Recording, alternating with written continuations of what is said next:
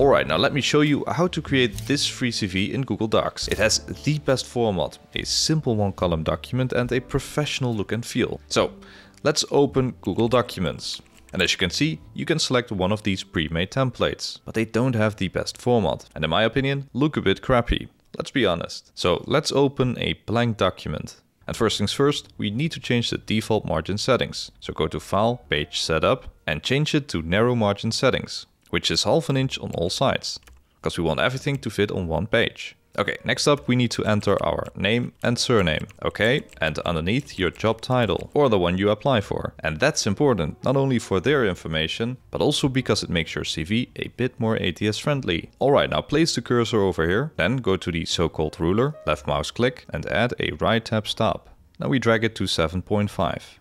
Press the tab key and then we need to enter some personal information. Okay. And you can add these vertical lines by holding Shift and the vertical line symbol on your keyboard.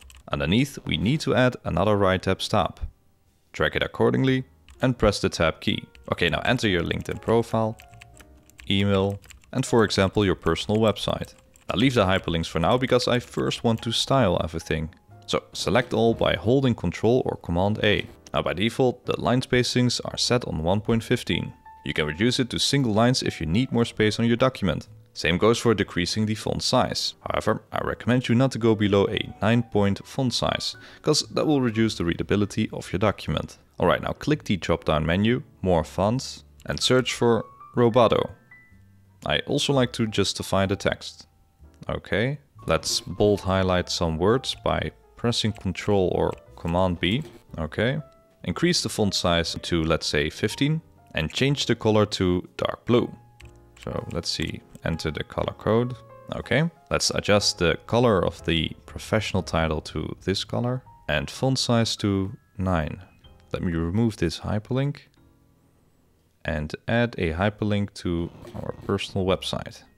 You could also link to, for example, your GitHub profile, Pinterest, or something else that is relevant for the job role and makes you stand out from the competition. Now, according to research, your chances of getting a job increases when you embed a link to a professional LinkedIn profile. Now, you can check my other video on how to create a LinkedIn profile if you want to know more about that. Besides, you don't have to waste space or attach a profile picture, since you can just click and hover the mouse like this to see a preview. Alright, so that's it for the header section. So now it's time to include some other sections. And for this video, I start with the skills section. And press enter twice, experience, education, and projects. Highlight skills, go to format, paragraph styles, and click borders and spacings. Now in this window, we add top and bottom borders. A border width of 1. Same goes for the paragraph padding. As for the background color, I would like to pick a custom one. So hashtag FAFAFA. Okay, and then we click on apply.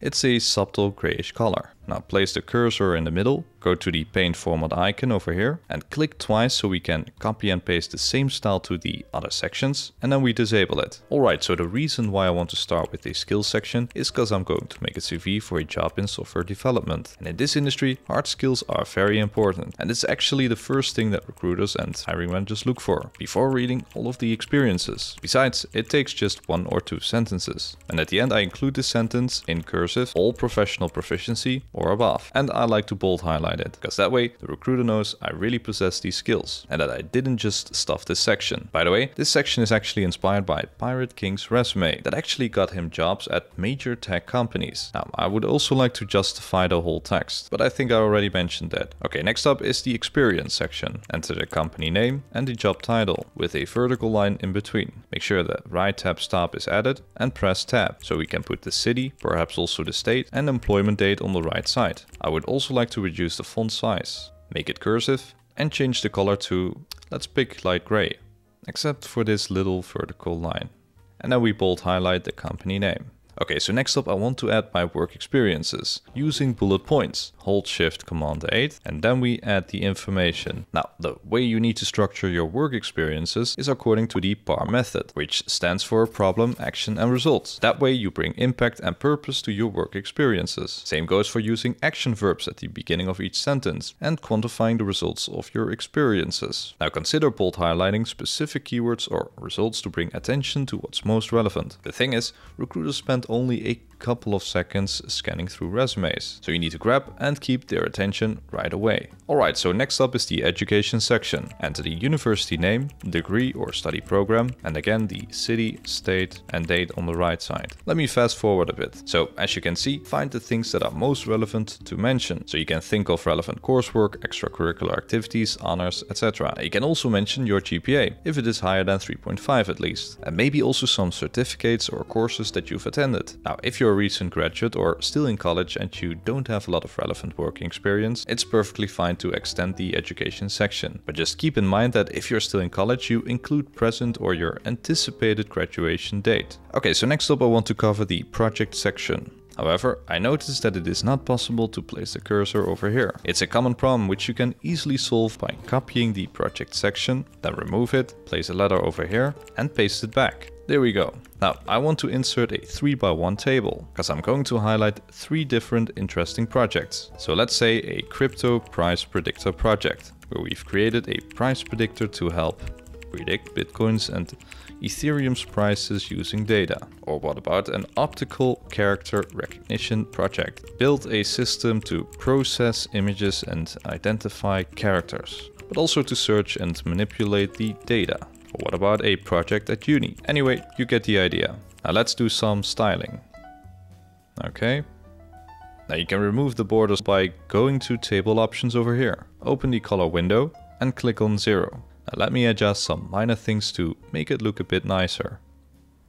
Alright, now before you download this document, you first need to save it accordingly. So name, surname, resume. That way they can easily track your document in their system. And it also proves your attention to detail. Now, you need to download this document as a PDF file. You know why?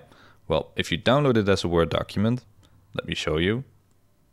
You can see that the style changes, something we obviously don't want, so keep that in mind. Anyway, I hope this video helped you create this beautiful CV. Make sure to check out my other videos so you can really improve your chances of landing your dream job. Other than that, let me know what kind of job you are applying for in the comment section down below. I'm really curious. Thanks for watching and I hope to see you in my next video. Bye!